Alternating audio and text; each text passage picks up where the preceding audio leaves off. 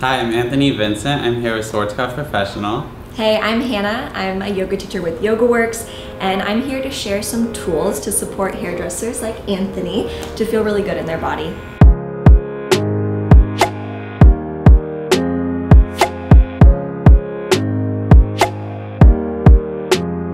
So I don't know about any of you at home, but I know when I get home from a long day at the salon, my legs do not feel a part of my body.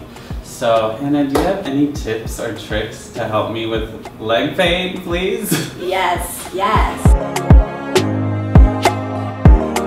And you'll just step one foot forward, take the other foot back, and then to open up through the back calf, you're going to press the heel down and then raise it up.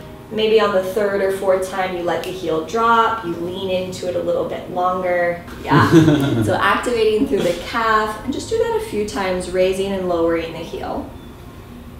And then from here, to open up your hamstrings, right, the back of your thigh, start to straighten your front leg and send your hips away from your chest so you're long in your spine.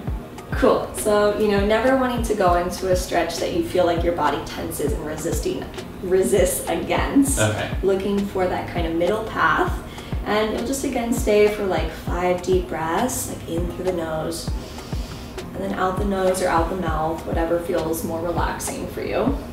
And then again, if you wanted to get into your front calf, you're gonna pick your toes up, pull them back, and just give another couple breaths there, making sure that you're not pushing back on the kneecap and locking out the joint. Wheelies, lifting the ball of the foot, and just notice what that does to it, right? Because we have connective tissue that starts at the base of our foot, runs up the back of the leg and the back of the spine. So now we're looking at this whole kind of posterior chain lengthening.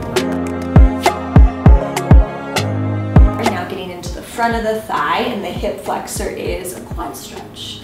You'll bend one knee, bring the heel towards your sit bone, and then just use your hand to hold your foot and think about lifting the front of the pelvis up so that it doesn't turn into a back bend here. And that's going to help to lengthen the connective tissue that runs up the front of the hip. How does that feel? Good. Feel a little release across the front of the thigh and hip? Yeah, definitely the thigh, and I feel the hip as well. It's also good too with balance, right? Yeah. Oh, totally. Yeah. And bring a hand to a chair. You're gonna root down through one foot, feel yourself grounded in it. Take your opposite leg and cross your ankle over your thigh, sending your hips back. Now, I like to put one hand on the inner leg, the other arm on something to balance. And when you're staying in this, we're really looking to stretch around the outer hips and then shift your hips back in space as if you were sitting into like a preschooler chair, getting nice and low. Yeah? Put your hands at the back of a chair or a counter, step your legs back. And as you walk the legs back, you're looking to kind of find where your hips are above your heels, right? So a little bit more weight into your heels. So opening through the shoulder, lengthening through the spine, lengthening through the back of the legs. And it's such a nice one to weave into your day a couple times just to bring you a little bit more length to your back and your legs. And then one more to do without a chair is just a step, wide stance, turn your toes out, bend your knees and take your hands to your thighs. And just add a little twist into it, rotating one shoulder down and then the other shoulder down, opening up through the inner thighs. Yeah. Do you look at all like over the shoulders, or can you just pretty much look straight?